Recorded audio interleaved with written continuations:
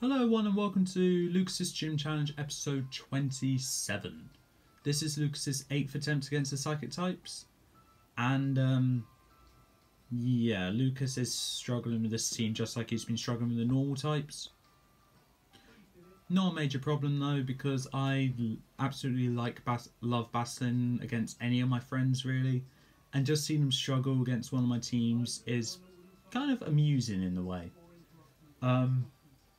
So yeah, I'd love to see them do well, but I also like to see them struggle, because you don't really feel any accomplishment if you beat all the teams in one go. Anyway, let's get right into this battle. So as you may have noticed by the battle menu, I did lead off with my Alakazam, which is personally to me my best Pokemon. Probably not most valuable, but it's my best in my opinion. And I just Mega Evolve it right off the bat. The reason why I let off my Mega this time is because I wanted to just show to Lucas that yeah, it's my Mega, and I'm not afraid to send it out first, as one of my future teams requires me to send it out first. Anyway, well, Shadow Ball, as you just saw, one-shotted the Gengar, and next is Volcarona. This Volcarona is probably the most threatening Pokemon on his team, so obviously I was a bit scared. Psychic doesn't do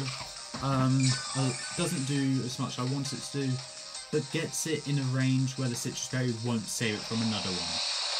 Bug Buzz comes in though, and unfortunately KOs the Alakazam. So yeah. Defenses aren't great for Alakazam, but it's alright. I got Starmie. My most valuable Pokemon on the team. I go with Scald, and I think we know the story from here.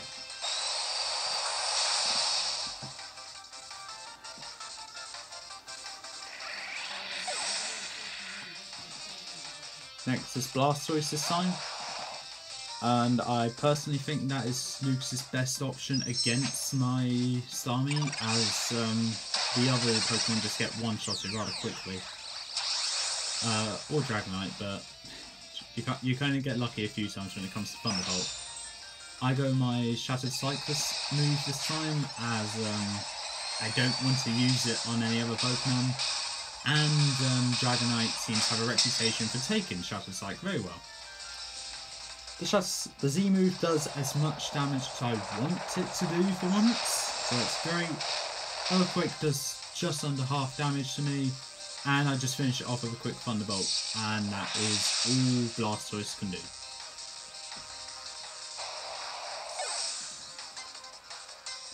Next is Incineroar. Yes again, another Intimidate, and yes again, doesn't really affect my Starmie, as I'm a special attacker, so yeah.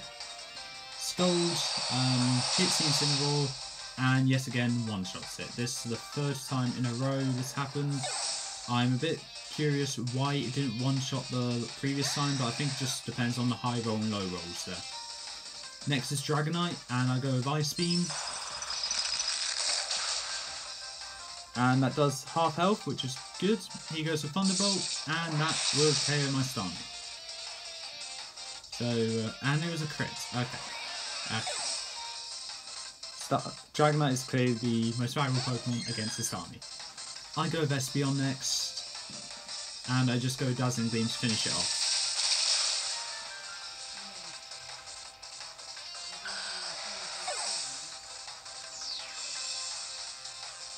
Next is Magmortar. Oh, finally is Magmortar. I go Psychic as is my strongest move, and it's boosted on my item, the Twisted Spoon, and does around 3/4 worth of damage.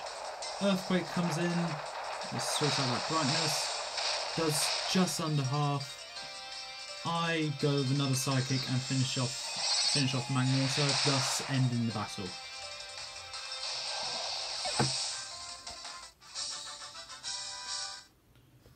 So from what it looks like here, it looks like that my Psychic types are making very quick work of Lucas, which unfortunately they are. I'm hoping Lucas can make a comeback, and if he does, hopefully he'll win in style. Anyway, that's all for this time. If you like what you saw, leave a like, leave a comment, don't forget to subscribe, press that little notification bell down in the corner below. Join me in the next video where Lucas will be battling against Psychic types for the 9th time in battle number 28, I believe. Till then, peace out.